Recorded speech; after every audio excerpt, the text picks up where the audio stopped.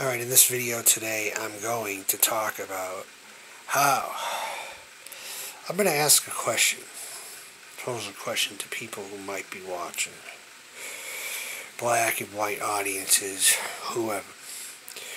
What is so great about whiteness?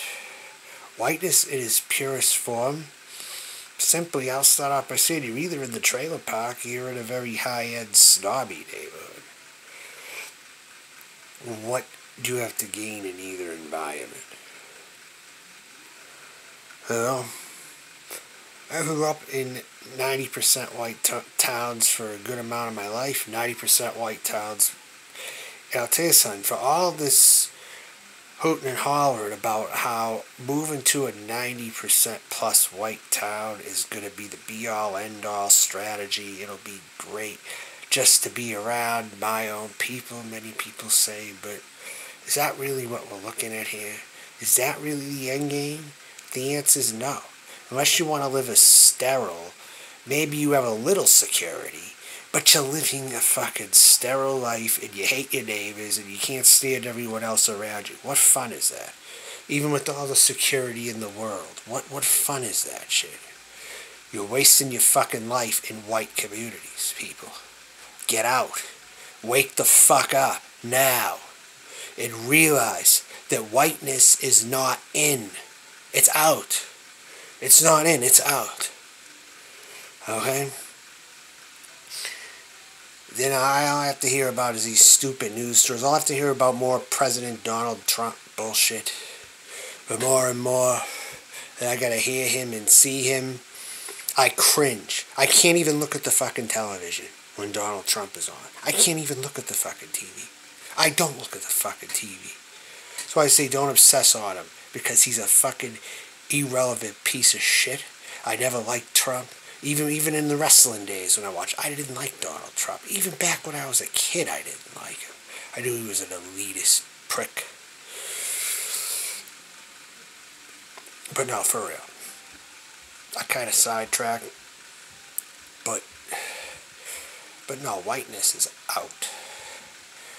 There's like no end to it. And what something is, I feel like I'm back in the 1920s again. You know, what I would picture life to be like in the 1920s, I see it coming back. And I see it being scary. With a lot of these white people dying off now, they're getting scared for their lives. They're getting their guns, you know. They're going insane. They're driving on the roads like shit more than ever. They're in a hurry to go win. And not all these people are essential workers. I'm sorry, they're not. I know there's people who say I'm essential, I can't stay home, I have to go out every day. But it's not you. It's these people who are out of work. And I think they're going out every fucking day. I really do. And that's a big problem. Go out once a week. Once a week. That's all you really need. Why do you gotta fucking clog the roads up every goddamn day? I'm in the Pacific Northwest. I'm in the land where white people absolutely suck. The hardest. Okay? And seeing Oregon for a while has changed me. It's made me a changed person. You know? It's totally made me a changed person. And if I ever subscribe to any bit of white supremacy in the past, even white nationalism is an ideal, you know? Even if it's not white supremacy, it's nationalism is bigoted too. You can't have even American nationalism. That's bigoted. Even when you take the white out of it, it's still bigoted. You know, it doesn't fucking matter. You know, it's all bad. It's all social construct. It's all bad stuff. And I'm afraid that as humanity, we're not helping one another no more. We're going to the shit model of 100 years ago. This is what we're doing here. I don't know if there'll be another roaring 20s, but I'm just a regular person, too. I'm not no upper middle class. I mean, I don't believe in the upper middle class idea. Even if I live in an upper middle neighborhood, I don't get the benefits of it. I'll tell you, I don't get the benefits of it. I'm really lower middle. you know, or put me in a wealthy area. I don't like this upper middle slave-minded bullshit where people are always gonna watch the fucking TV to get all their information, you know. And I'm gonna say it again if I didn't say it before.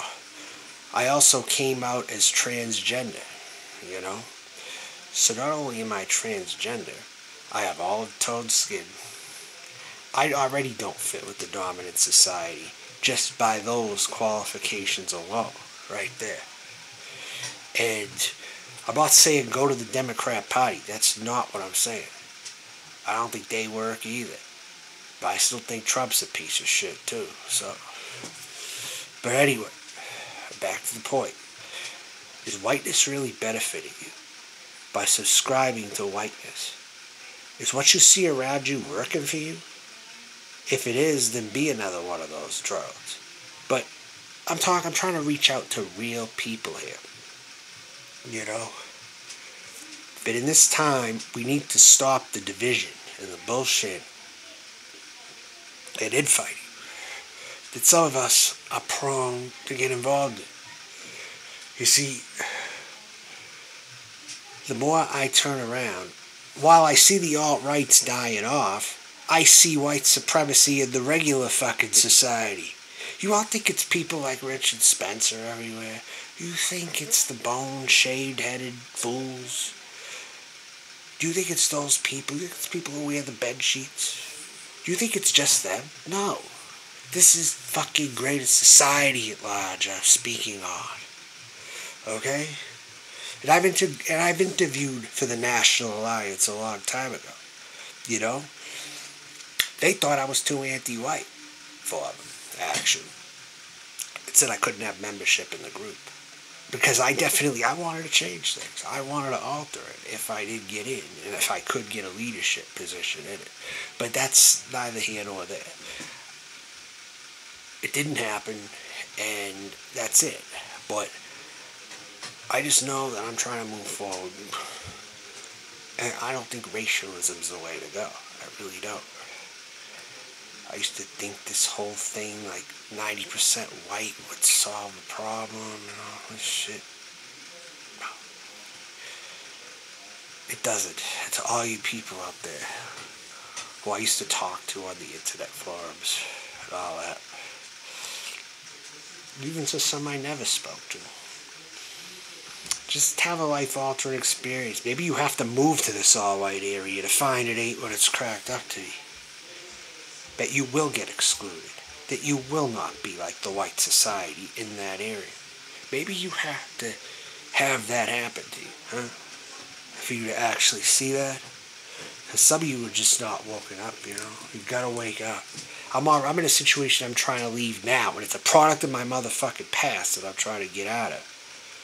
Anyone can call me anti-white, they can call me whatever the fuck they want, but those labels don't do a thing for me.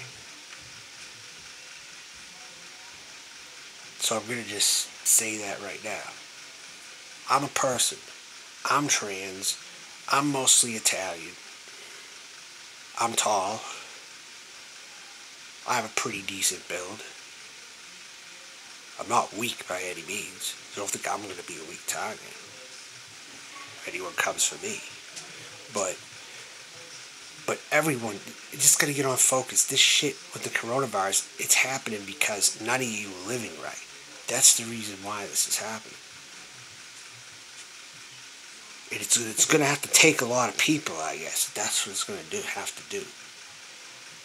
I'm sick of seeing and hearing about the divisiveness. It makes me sad now.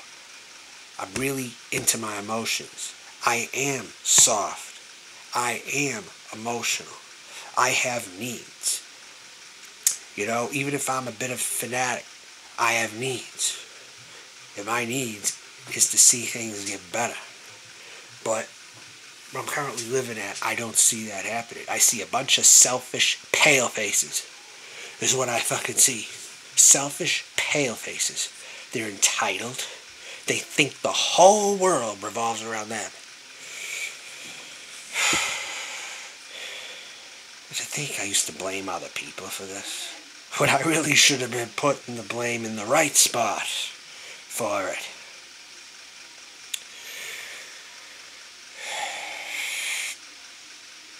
all I gotta say. If I think way too much about it, I think of my own family, and I think of how fucking upset I get. At them and at the fucking world. There's a lot of ignorant people, you know? They're not properly educated, but they've always thought they were, but they're not. And I have to get this out here, because if something's on my mind, I have to speak it. This is a channel where my thoughts are going to go. And this is going to be a channel for my purposes. There'll be miscellaneous things on here, so stay tuned for the updates. And all right.